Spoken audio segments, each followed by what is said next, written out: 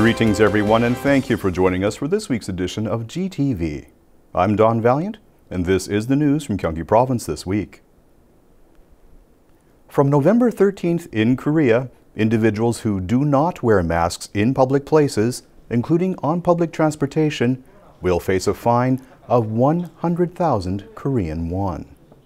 During the Level 1 social distancing period, mask usage is mandatory for 23 types of public facilities, public transportation, meeting and demonstration sites, medical facilities, places of worship, and all gatherings of 500 or more individuals.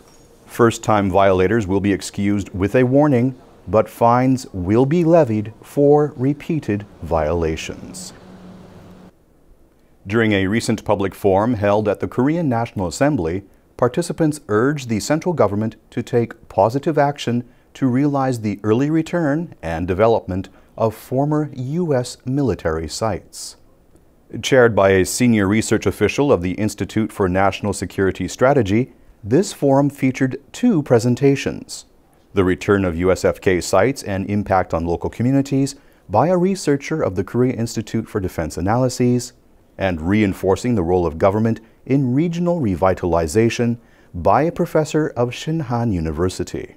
The presentations were followed by general discussions by specialists from diverse sectors.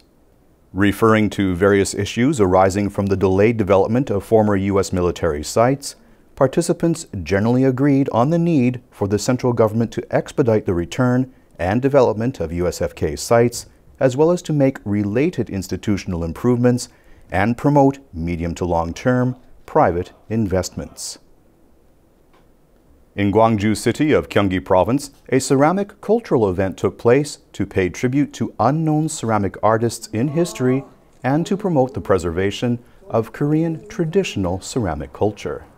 Hosted jointly by Gwangju City, the Korea Ceramic Foundation, and the Gwangju Royal Ceramic Cooperative, this event was held at the city's Unknown Ceramic Artist Monument.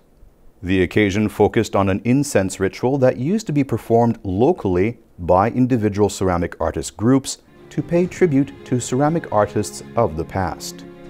This ceramic cultural event was organized to promote the cultural pride and spirit of ceramic artists and creators in the province. On November 9th, the 2020 Korea Balanced Development Exhibition opened online with a separate hall designated for Gyeonggi Province.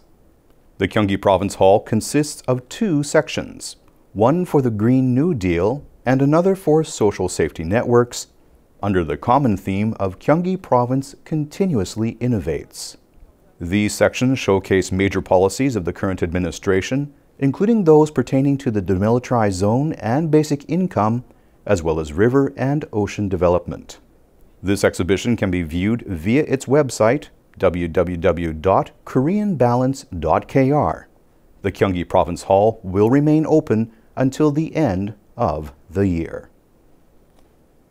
At a budget policy meeting held with National Assembly members of the province on November 2nd, Gyeonggi Province Governor Lee Jae-myung asked participants to help with provincial economic policy pursuits such as the introduction of basic housing, basic loans, and basic income land taxes. During the meeting, Governor Lee stated that governments and all social sectors must work together to improve people's economic conditions. Governor Lee also suggested that national subsidies totaling 8.2 trillion Korean won be provided for 117 key provincial projects. Some apartment guards in Gyeonggi Province have been experiencing difficulties due to delays in wage payments. However, thanks to the non-regular employee support program of the provincial administration, these overdue wage issues were resolved. Through this recently launched program, the province helps temporary workers who cannot easily unionize form representative organizations through which they can assert their rights. In November, Gyeonggi Province and the Gyeonggi Tourism Organization will jointly operate online Gyeonggi marine tourism events. From November 14th to 24th, a desired destination reposting event will take place. Anyone can participate by commenting on the event's Instagram account. This will be followed by the public quiz event, Gyeonggi Ocean Quiz, Where Have You Been?, from November 23rd to 29th. Thank you for joining us for this week's edition of GTV. We look forward to seeing you again next week.